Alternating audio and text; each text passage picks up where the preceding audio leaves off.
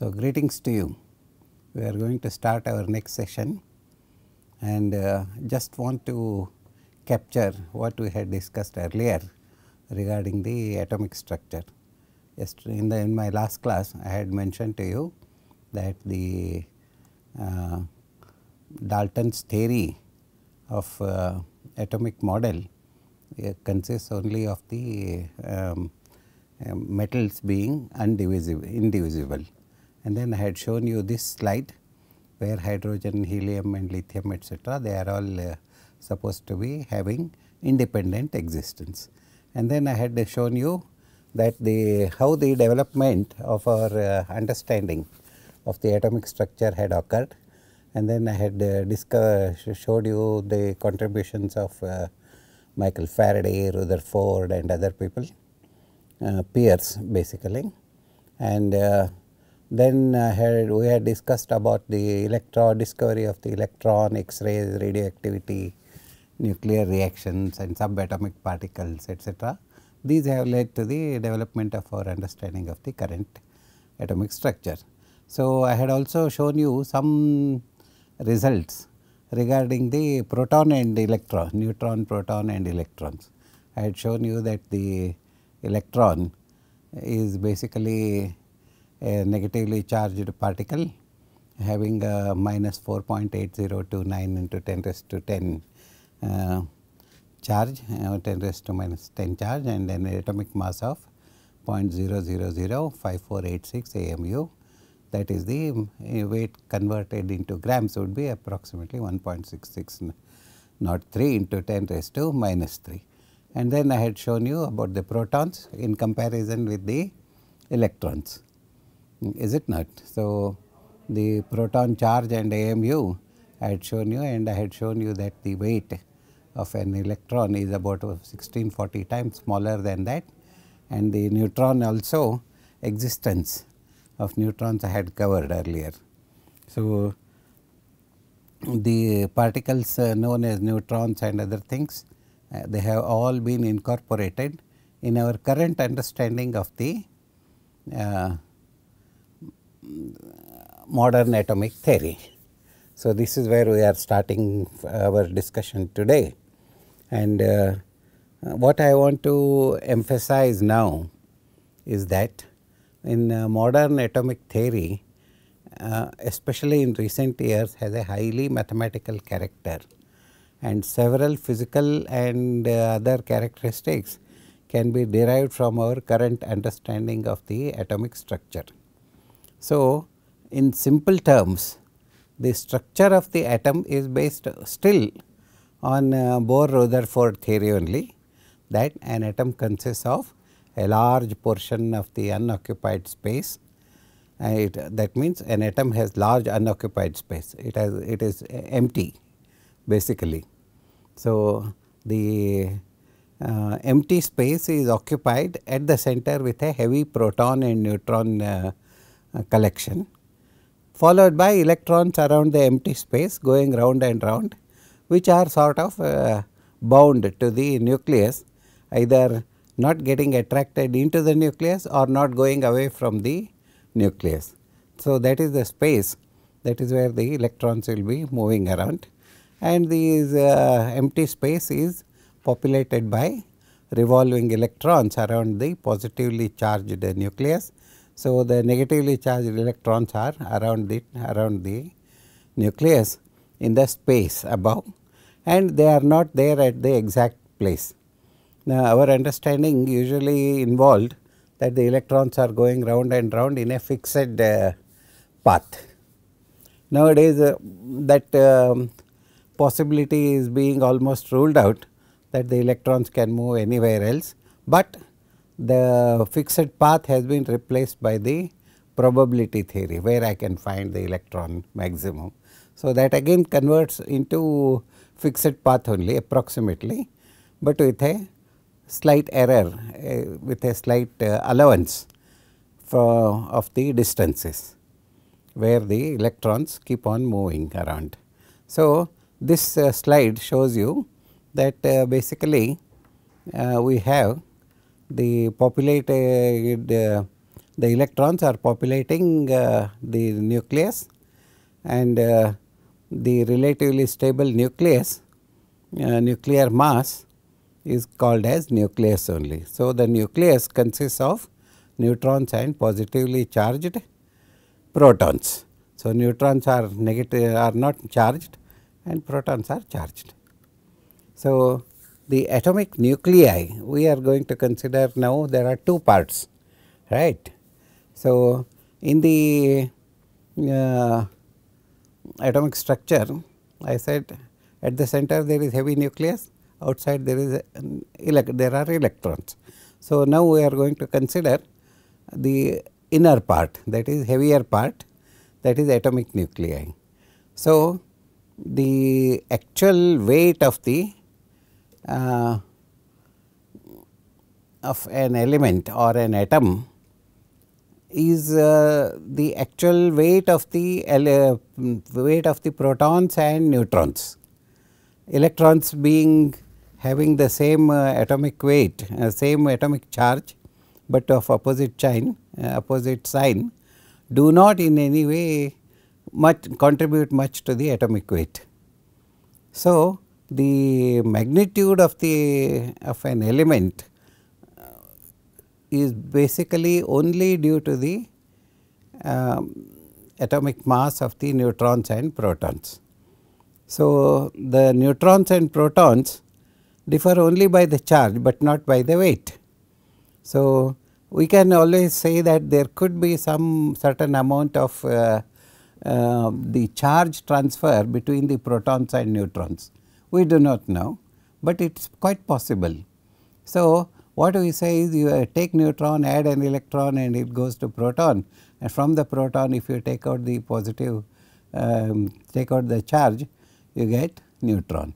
So, there is some sort of an equilibrium between the two, and it could be there, or it may be the particles may be separate, having separate existence and entity even in the nucleus. We still do not know. However, this equation represents an oversimplified picture, as I told you. So, the small masses of the electron and positrons forbid their functioning in such reactions. For example, this E plus is something like a positron, E minus is an electron. Okay, so, that is also in simple terms only. It is not an exact representation of the actual system that is prevailing.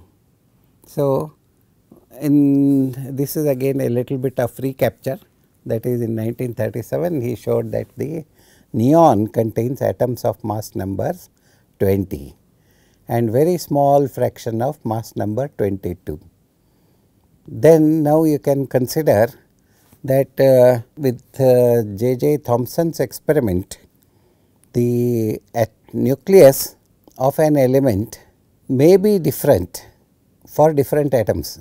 Suppose you take two atoms of neon, one is having mass 20 and another is having mass 22, a very small fraction.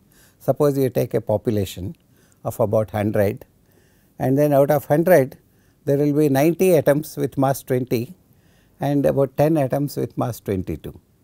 That means, the problem is, how is it possible that they are also neutrons, they are also neons, they are also protons, and but the total mass number is different, but the chemically all are same.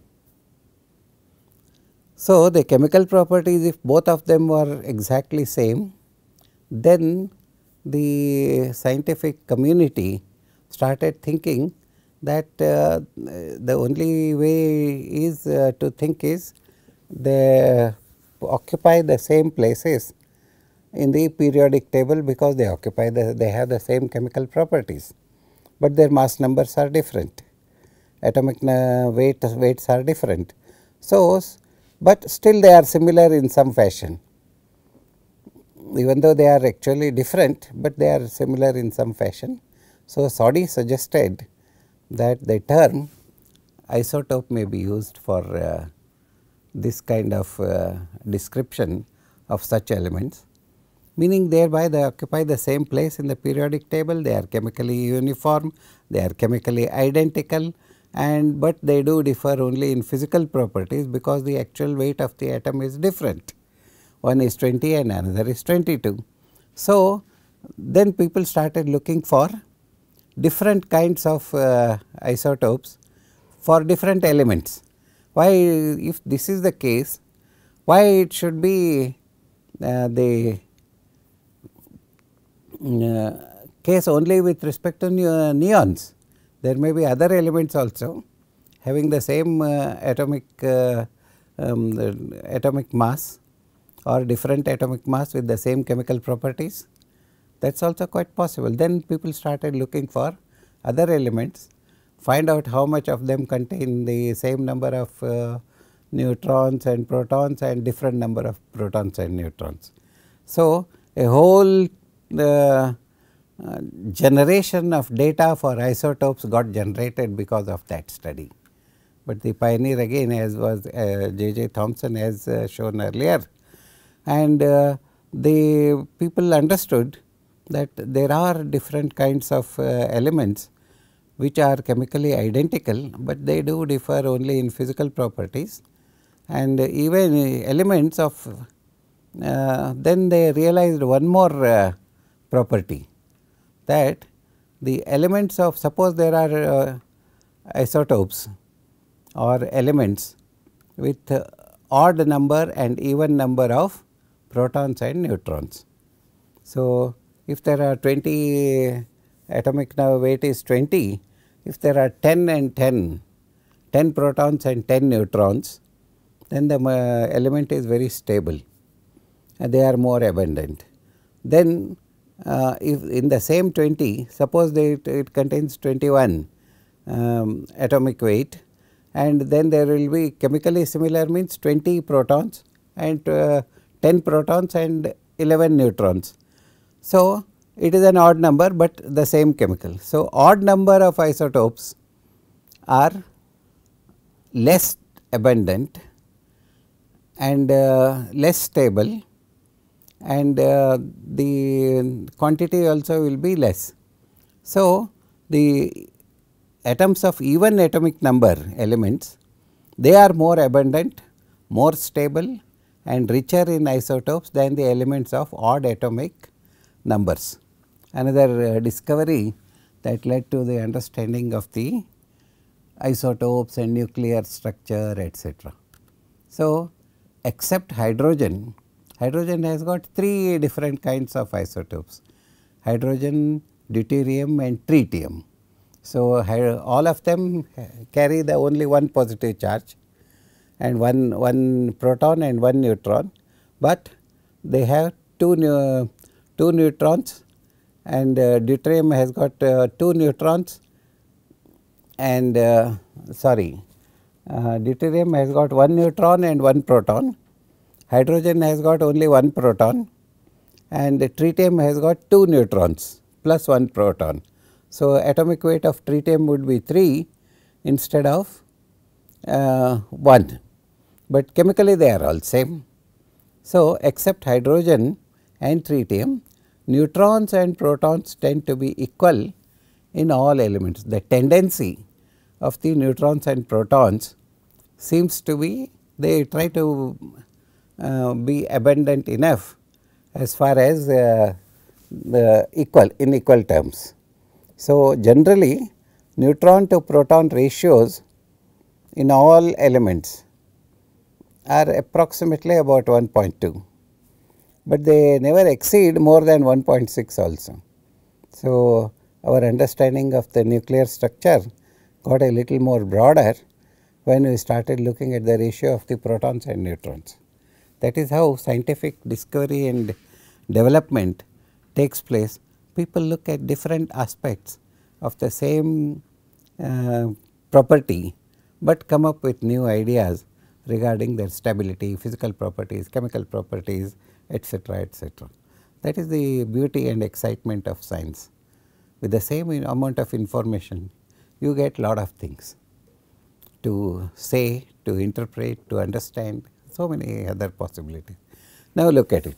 So, we can make a postulate that nuclei with even number of neutrons are more abundant than those of odd number of neutrons.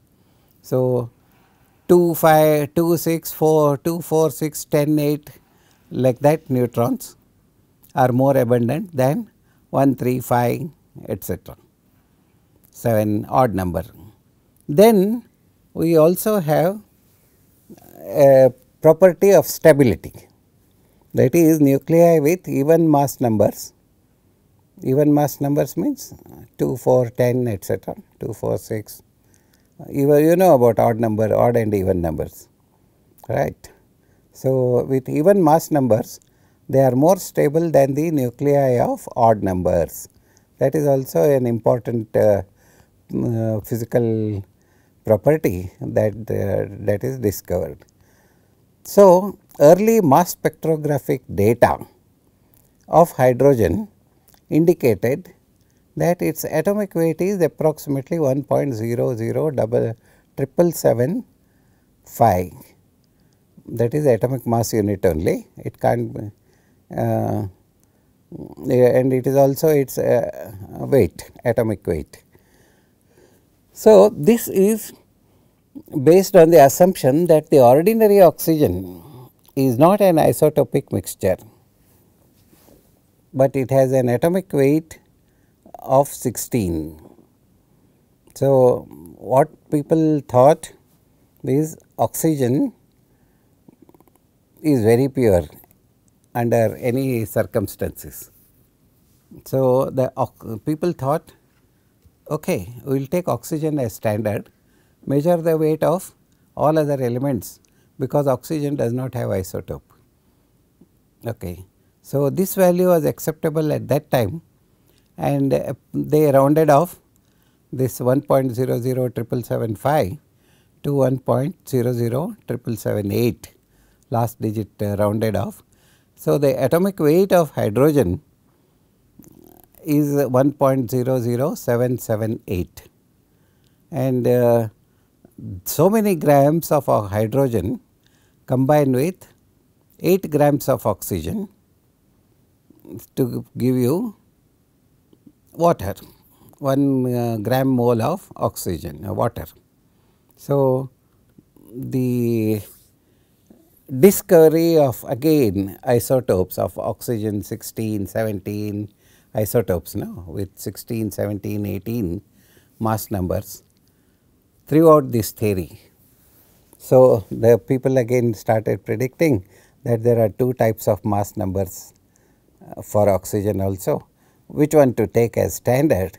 So, one refers to the atomic weight of 16.0000, that is 6 zeros, and the other one is known as the physical atomic weight, that refers to the average atomic weight of 16.00447. Okay. So, the former is universally accepted for routine purposes. It is not the actual number, nor is it is the correct number.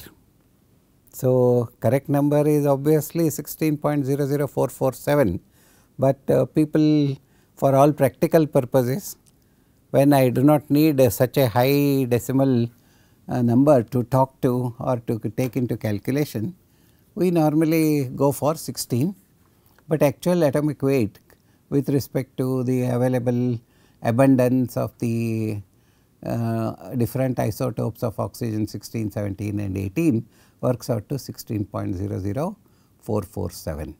So, the former is usually accepted for routine purpose, and the physical values are used to describe the properties related to atomic nuclei. So, again nuclear stability, as I was telling you, that the presence of stable elements, it means the neutrons and protons are held together by attractive forces. Remember, neutrons and protons at the center of the atom, they also must be held together, otherwise they will not be there at all. Why a charged particle like proton should hold a neutron which does not have a charge, but the facts look otherwise, that both neutrons and protons are together. So, there must be some sort of attractive force between the protons and neutrons in any element, because every element contains protons and neutrons except hydrogen, right. So, once hydrogen is discounted, we have deuteron, tritium, tritium, etc., and then lithium. All of them have got neutrons along with the protons at the nucleus. So, there must be some sort of attractive forces between the protons and neutrons. So, at the same time, the Coulombic forces must also be present for repulsion. So, the sum of the sum total of these Coulombic forces as well as attractive forces would be more attractive than repulsive forces, otherwise they will not be together. It is as simple as that. Okay.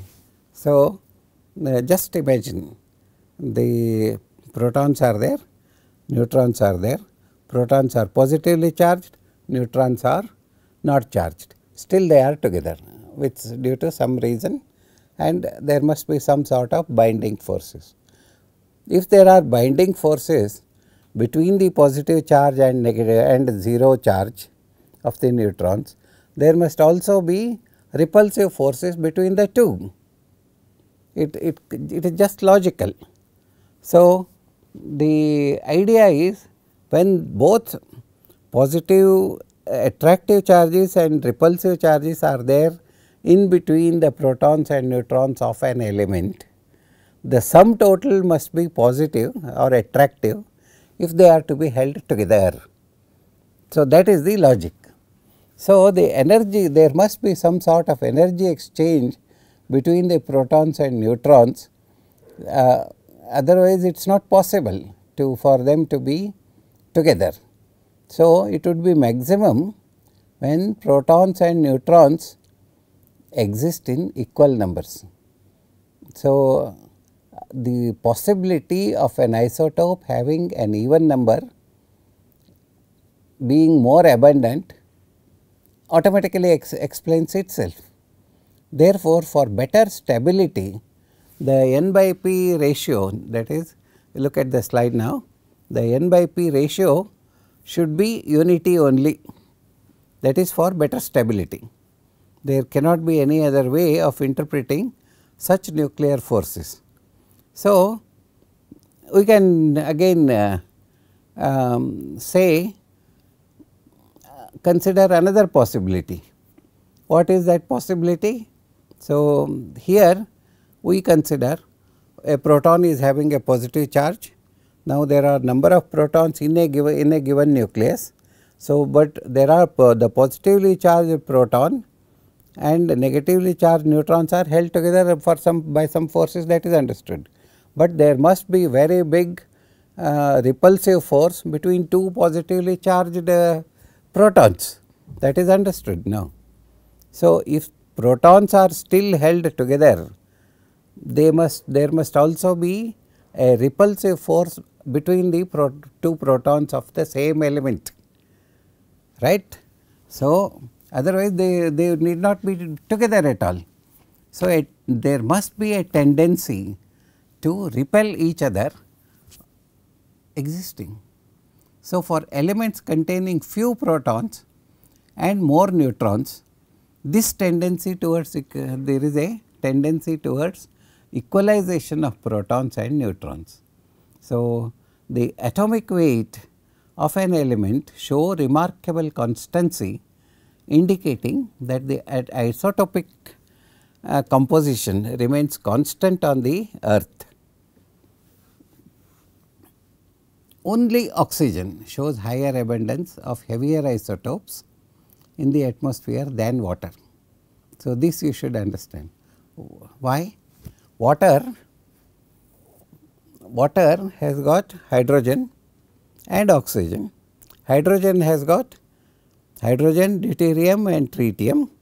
So, the water must be having very high abundance of isotopes of water, okay, compared to just water with hydrogen, water with deuterium and water with tritium. But oxygen also has isotopes. So, all the molecules in all the water molecules in a given water body would be containing all the isotopes of hydrogen, deuterium, tritium and oxygen 16, 17 and 18. So, only oxygen among these, only oxygen shows higher abundance of heavier isotopes in the atmosphere also than water. So, it makes lot of difference in understanding why such a thing should happen, because water also evaporates along with all the isotopes at room temperature. We all know that humidity is there, relative humidity is there, and everywhere there is water in the air. So, the oxygen with higher isotopes should also be there in the environment with different isotopes. Further variations in atomic weights are also seen for heavy elements that due to radioactive origin. We will not go much into detail about that, but it is better to understand that just like oxygen, just like water, there must be other elements in the showing variation in the atomic weight for other elements, but they could be of radioactive origin. Some of them could be radioactive, some of them need not be radioactive. That means, the radioactive elements will keep on contributing to the isotopes, population of isotopes. So, another factor that affects the nuclear stability is the sheer mass of the nucleus. So, nuclei possessing excessive mass are spontaneously unstable. Okay. Now, the beauty of chemistry, look at it. If the element small is beautiful, every poet says small is beautiful, small is handleable, small is manageable, and all those things we know. The same is true with respect to elements also, elements in the periodic table. There are about 109 elements in the periodic table, is it not, starting from hydrogen, helium, lithium, beryllium, boron, carbon, nitrogen, etc., and then copper, nickel, platinum, palladium, actinides, lanthanides, actinides, radioactive elements, lawrencium and all newly discovered elements. Among all these, the one property that is very evident is the atomic weight. And then suddenly we find that as the element becomes bigger and bigger, that means as the number of protons and neutrons keep on increasing, there comes a certain time when higher elements are not so stable. It is just like putting a heap of cards one above another, and there will be certain amount of stability, but the moment you cross certain stage, the stability, it starts wobbling. Pack of cards, you make them stand one above another like a pyramid and keep on building one above another. At some stage it will start wobbling and falling. Exactly same thing happens even here, because elements, we know that elements with excessive mass, that is more than 209, that is, assume that half of them are protons and half of them are neutrons. About 108 is the element maximum. So, above that all the elements are spontaneously unstable. It is not possible for the elements to remain stable in the environment. So, what happens to such elements when they are synthesized in the environment or in some conditions? We all know that lot of elements are discovered in the radioactive reactors, nuclear reactors. So, assume that such an element with higher atomic weight is formed, and we keep on reading that lot of scientists keep on working on combining neutrons and protons, etc., to produce higher elements. So, such nuclei, even if they are formed, they will have a very short lifetime, and that means they must disintegrate by themselves. So, such nuclei readjust themselves by emitting alpha particles. That is, what are alpha particles? Alpha particles are 2 helium atoms, helium atom with 2 atomic number and 4 atomic weight. So, they start emitting alpha particles, which decreases the atomic weight by 2, atomic weight by 4 AMU and atomic number by 2. So, now we know that the nuclear stability is also a function of the neutrons and protons. Okay. So, you keep on building them, they start disintegrating. I just now said that the elements with higher atomic number more than 209 will start emitting helium atoms, and then they undergo disintegration to produce lower atoms which are more stable. That is understood. That means, we are talking about nuclear reactions, right. So, what kind of nuclear reactions normally we expect in the building of the atoms. So, look at the slide now, we have number of chemical reactions which will show you that how to build up nuclear new elements, or the nuclear reactions themselves can be classified into different systems. That is, one is capture reaction, another is particle reactions, and then fission reactions, spallation reactions and fusion reactions. So, these are all different classes of nuclear reactions that we can expect them to go around, and then there are other reactions, in turn induced reactions, which will fall into 5 categories. That is alpha induced reactions, so that is alpha particle, 2 helium atoms with 4 atomic mass, and then proton induced reactions. You take a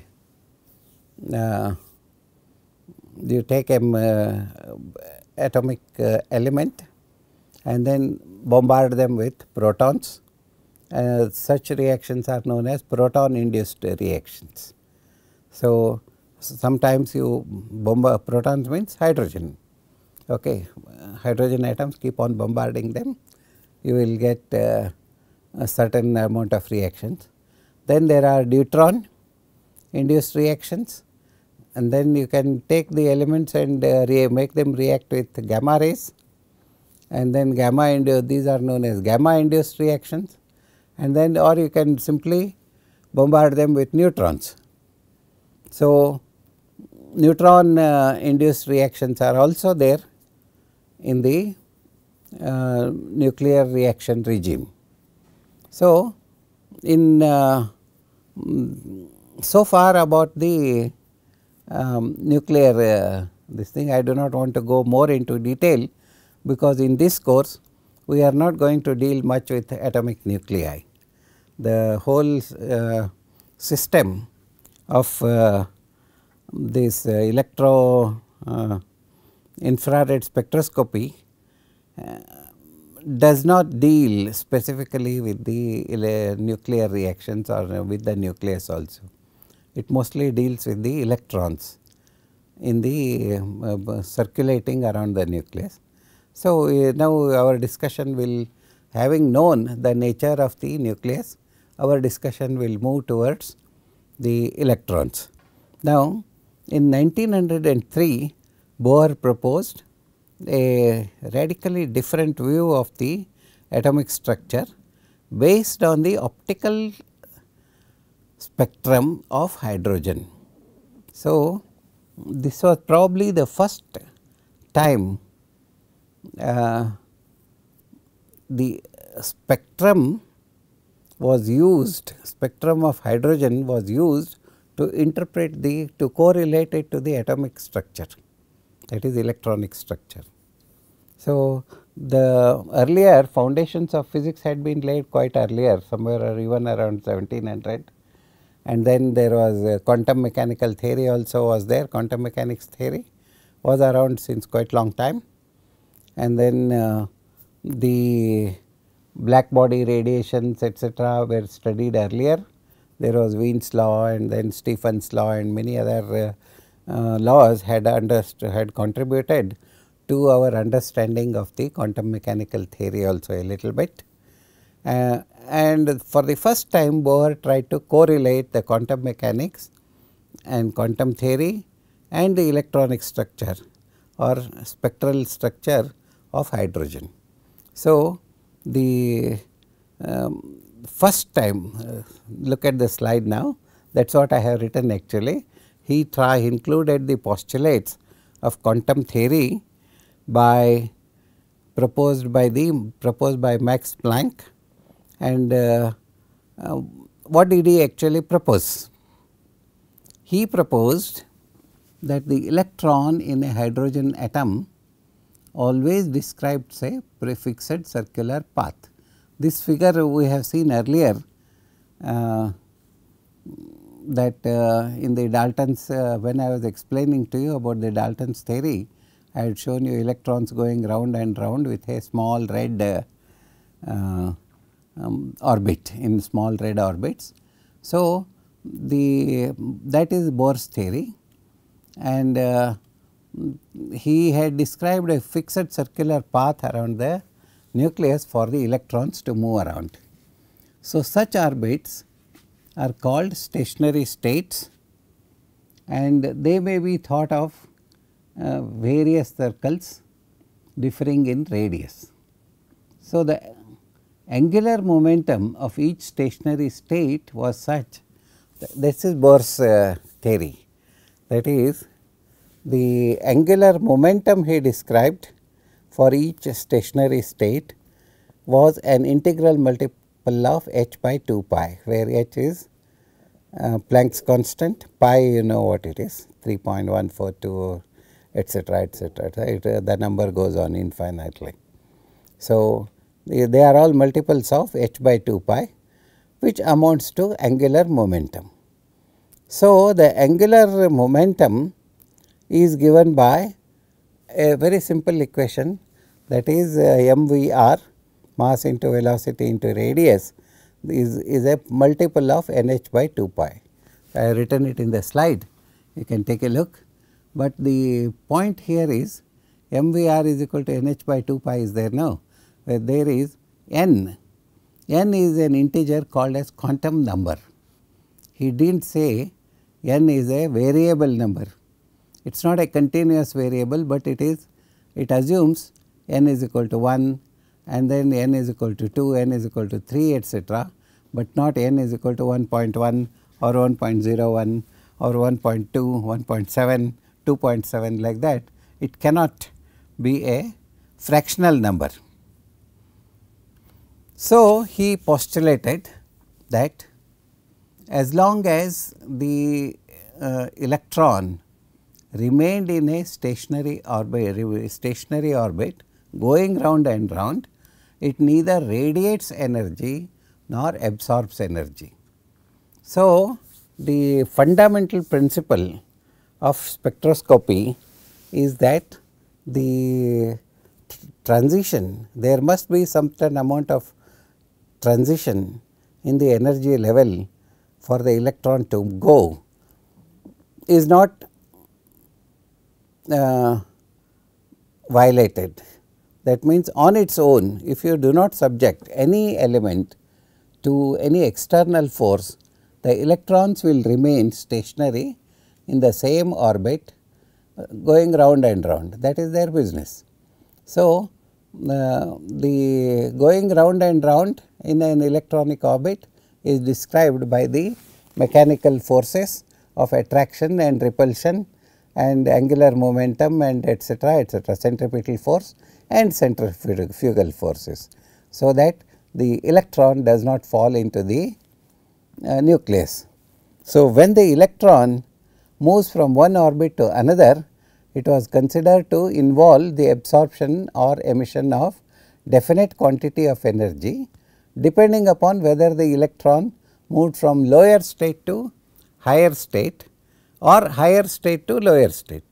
So, lower state to higher state means energy becomes less, because its distance from the nucleus becomes larger, or from higher state to lower state means it comes nearer the nucleus and its energy increases. So, the electron moves from lower state to higher state or vice versa, depending upon the conditions. So, the energy manifests itself as radiation, and the frequency of such radiation is manifests a spectral line, which could be related to the energies of both the electron in both the states, that is E1 and E2. This E1 and E2 are simply arbitrary numbers that do not mean much, except to signify the one is E1 is maybe lower, E2 may be higher, but it could be the other way around also. Okay. So, we assume now that the spectrum of an electron, of one electron, can be of two types. One is going to higher energy, another is going to lower energy, but there are number of electrons. Okay. So, all these electrons could be moving from one energy level to another energy level, all electrons. Then another possibility exists, that the electrons from second energy level may fall to the first, electrons from third energy level may fall to the first or second, electron from third level may fall to first, second or third, right. So, the possibilities of electrons moving from one energy state to any other state is quite large. That means the more number of possibilities means more number of spectral lines. Okay. So, what this line spectra of hydrogen, what was observed, and the most of these spectra were recorded even somewhere around 1700s, okay, late 1700s, but people did not know how to interpret them. It was first time introduced somewhere around 1800s or so, when people tried to understand what is happening in the spectrum. So, we knew a series of dark lines seeing, but and correlate them to wavelength and spectrum also. So, according to this Bohr's law, n varies from 1 to any number, 1 to n or 1 to infinity also. Okay. So, the n is, when n is 1, all electrons from orbit number 2, orbit number 3 and orbit number 4, all of them can fall to n is equal to 1, that is first electronic level. And then instead of when from 3, 4, 5, electrons in the orbits 3, 4, 5 may fall to second orbit. 2, 3, 4 may fall in 1, fall up to 1, and 3, 4, 5 may fall up to 2, and 4, 5, 6 may fall up to 3, and 5, 6, 7 should fall up to 1, and electrons in orbit 6 and 7 may fall up to 5. So, there could be higher numbers, but they do not have much significance in the interpretation of line spectra of hydrogen. So, if this is the case, n is equal to 2, 3, 4 and n is equal to if all of them fall to the same energy level, that means the region of spectrum is, these are all these spectral lines follow a particular transition, and for n is 2 to 1 there is one line, 3 to 1 there is one line, 4 to 1 there is another line. So, it describes all the possibilities, describe a series of lines, spectral lines as far as hydrogen hydrogen spectrum is considered. So, we have different series. One is Lyman series, where n is equal to 1, final resting place for the electron, and then this is in the ultraviolet region, and second is Balmer series, that is in the visible region, and then Paschen series, near IR, Beckett series, Fund series, etc. These are all in microwave and radio wave regions, etc. So, the origin of hydrogen spectrum, Bohr's theory could explain the spectra of hydrogen, but it failed completely to when applied to multiple electron systems. See, in this case, in the case of hydrogen, there is only one electron that one electron could be in n is equal to 1, n is equal to 2, n is equal to 3, etc.